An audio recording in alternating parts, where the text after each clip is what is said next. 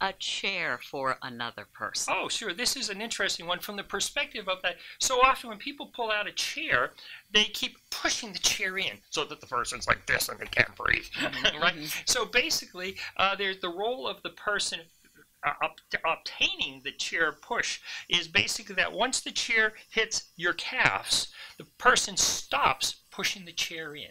That's when you take control of the sides of the seat and you push this in. And when I do training, we actually do this. And these items are very strategically located, because when I see people starting to get a little fidgety in their seats, then I'll jump to, okay, now let's all stand up and let's partner with someone. We're going to learn how to push a chair in, so that it makes the training. You're not just sitting there taking notes, you're actually interacting.